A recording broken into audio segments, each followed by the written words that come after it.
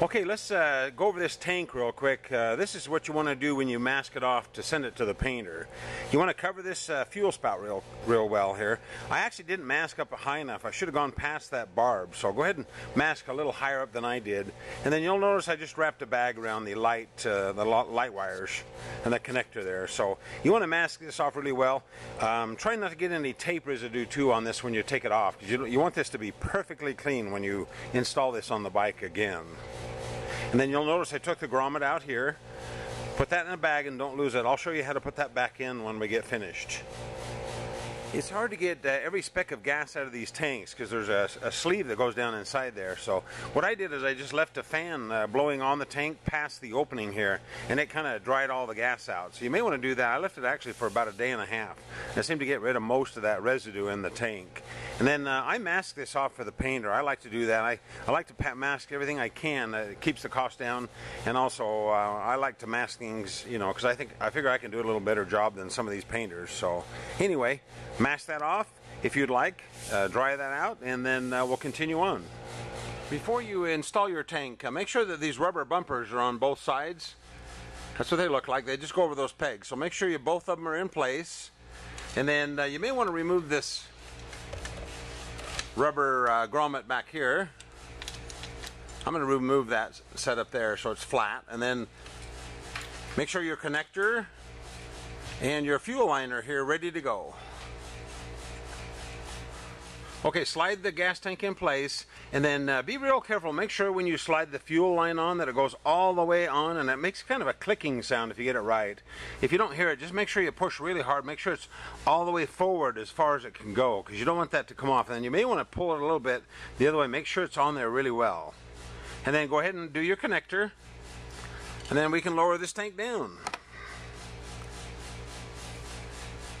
Now go ahead and insert the rubber sleeve with the metal insert inside.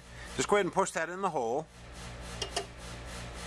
And then just lift up the tank and slide that rubber cushion over the outside of that rubber grommet.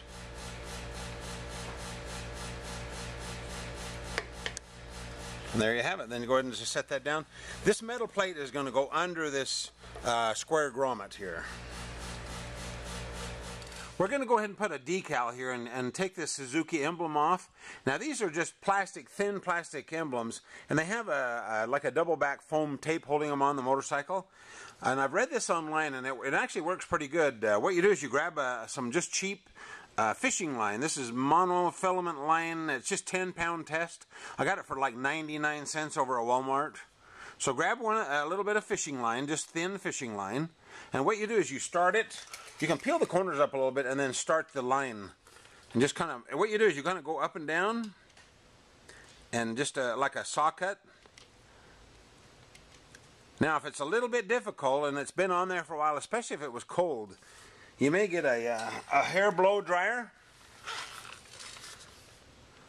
You may use a hair blow dryer and just blow it a little bit.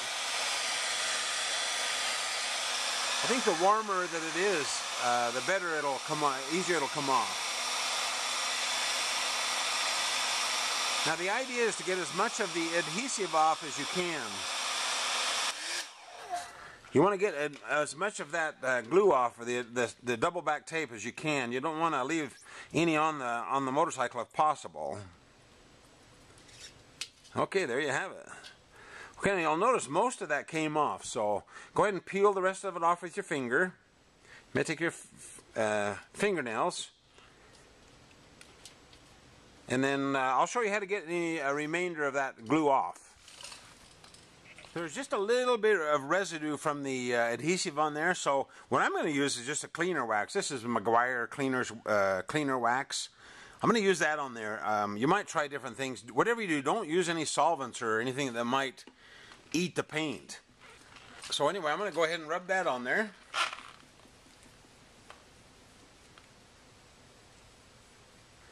I'll keep working that, and then I'll be back.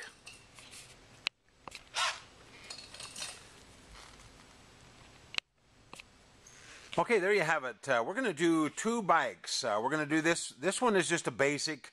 We didn't really take the tank off this. We did just to show you, but this is a bike that we're going to do the just the basic stock tank, and we're going to just do the butt in black. So we're going to do this one, and then I'm going to decide on these side covers where I'm going to paint them or not. So anyway, there you have it. So go ahead and follow the rest of the videos, and we'll finish this bike up and make it look really sharp.